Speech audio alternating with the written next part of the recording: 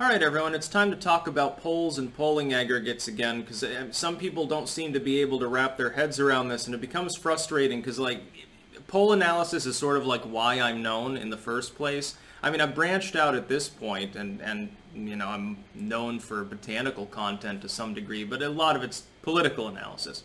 An attempt to limit my own personal bias, because of course I have classically liberal/libertarian views. This definitely plays a role in who I hope will win in political races. But it's like, I would support the LP if it would just, you know, go back to a sane platform, but that doesn't make them necessarily viable in an election.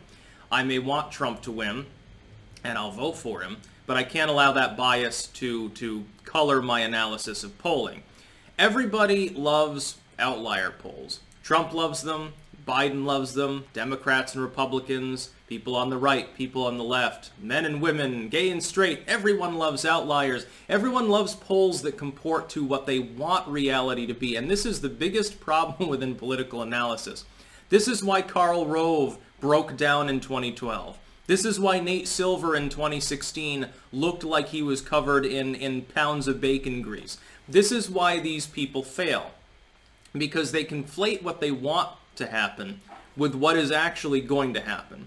So like when Nate Silver looks at polls and completely ignores actual analytics in 2016 and therefore gets it wrong, or in 2018 when he vastly overpredicts the odds of a blue wave, which didn't happen, which is why Cenk had a breakdown on live TV, and that was really funny. Why Karl Rove assumed Romney would win in 2012, which reasonable people knew wasn't going to happen. Their personal bias is seeping in. So if you start artificially limiting data to see the world through rose-colored glasses, or through blue lenses, if you're a Democrat, I suppose, now it becomes a problem. When I look, therefore, at polling right now, here's one fact.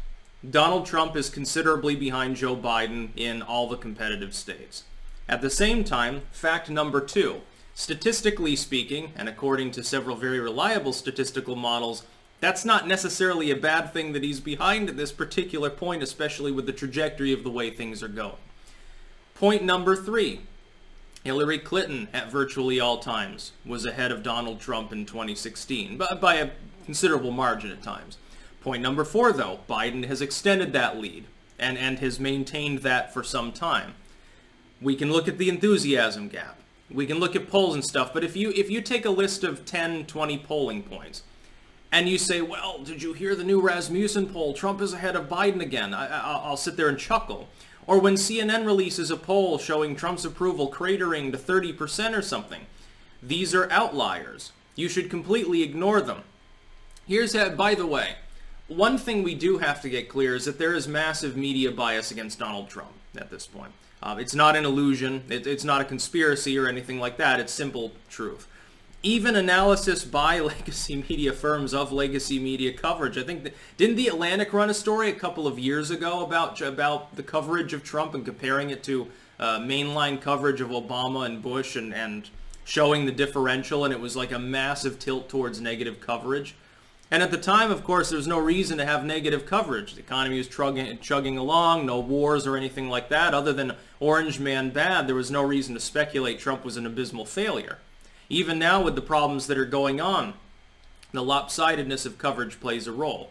So when you see polls reported on, you should always check against the aggregate, because you'll find that 9 times out of 10, the poll that is an outlier statistically that deviates well beyond the aggregate and shows Trump cratering. Likewise, if you see Trump posting about a poll on Twitter, you can be sure that it's an aggregate, usually Rasmussen, although occasionally not.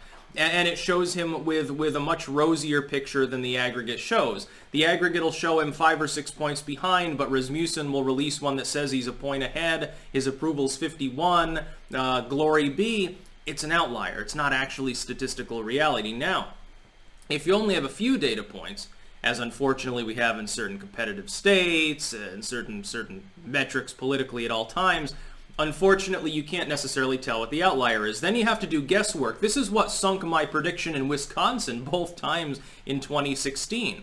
One of only 2 states, by the way, that I ended up getting wrong as far as who I believed would win it. And it was close, of course. In the primaries, I expected Trump to win against Ted Cruz. There was no statistical reason not to believe that. The three numbers that I had showed Trump ahead in two of them, and then in one almost a dead tie with Cruz, I think, eking out a 2-point lead or something. I looked at that and said, well, the largest sample is associated with, what was it, gravitas, I believe. That shows Trump ahead. You've got these other two polls, they comport loosely to that reality. I think the outlier is gravitas, but I think that Trump is ahead. I expected him to win. Cruz ended up winning by double digits. But that's because the aggregate, the guesswork that I did trying to guess which poll was the outlier, of course, I was wrong. And there was at best a 50-50 shot of making that call. And I pointed out before that happened that I didn't find it easy to make the call number one, and it could just as easily be wrong, and of course I was. In Colorado, which was close, of course, I had guessed Trump narrowly picking that up, if I remember correctly, and I think I got that wrong in the general. Wisconsin, I got wrong in both the general and the primaries. It was the only state, like, Wisconsin was all sorts of screwy. Apparently, Cruz capitalized upon a hidden vote related to sort of like the AM radio circuit that's big in Wisconsin, and gobbled up a bunch of votes that way, like in the 11th hour. It wasn't reflected in polling. It's really funny. But again, if I had looked at outlier polls, I could have seen a scenario where Trump, ends up winning a state like California. At the same time, I could guess that Texas would have gone blue. People that made those kind of predictions were invariably wrong because they didn't use aggregated models. This is why when people say, well, Sticks, you should know better than to pay attention to polls. I don't pay attention to polls. I pay attention to polls of polls. The only number that matters in the end is the final real total. But you can guess what the real total will be if you look at an aggregate, if the aggregate has enough data points. And so this is just a little bit of a statistical rant for people. I know that I've spoken about this before, but it gets under my skin. When people are trying to second guess my analysis, despite the repeated accuracy of the analysis, and they persist in telling me about how great Rasmussen is or something. Karl Rove literally made that mistake with Rasmussen as the main poll he waited for, by the way, back in 2012. That's not that long ago. The paradigm has shifted, but it's not done shifting, and we're still stuck enough in that paradigm that that same sort of thing can be in play. This is why when H.A. Goodman predicted the Republicans managing to gain power in the House based on poll weighting, I said he was wrong. And of course I was correct about that. And Hillary never did get into the race now, did she? Of course, there's still time. Biden is a sick old man, so you never know what they're going to do before the convention there. Maybe he'll be right. It'd be funny, Clinton out of nowhere, third time's a charm, with running mate Jeb Bush. That's about all. Peace out.